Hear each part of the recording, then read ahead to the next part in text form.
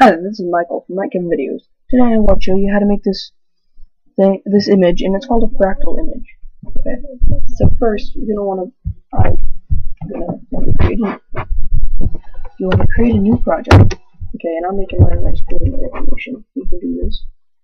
And if you want to find out the size of your screen resolution, an easy way is going to what is my screen resolution.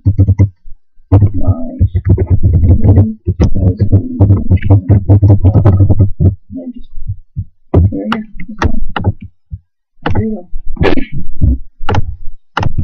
And now, first thing you want to do is fill it with black. Okay, your background.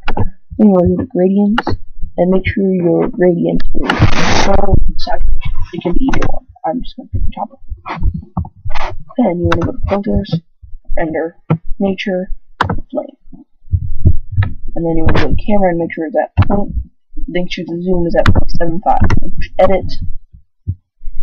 And just go and look through these. There's a lot of different ones. I like waves. Waves are kind of cool. Spirals are cool. Let's see what other ones. Random. I like random. And powers. I really like powers.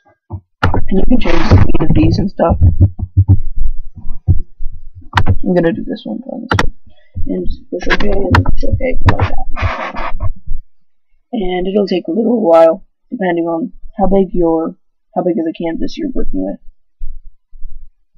Just let that do that, and it's working. There you go. And that's pretty much your fractal image, and then you can save that or do whatever with it. Alright, well, this is Mike giving videos on how to create a fractal image. I hope you like this tutorial. Please comment, rate, and subscribe, and thanks for watching. Bye.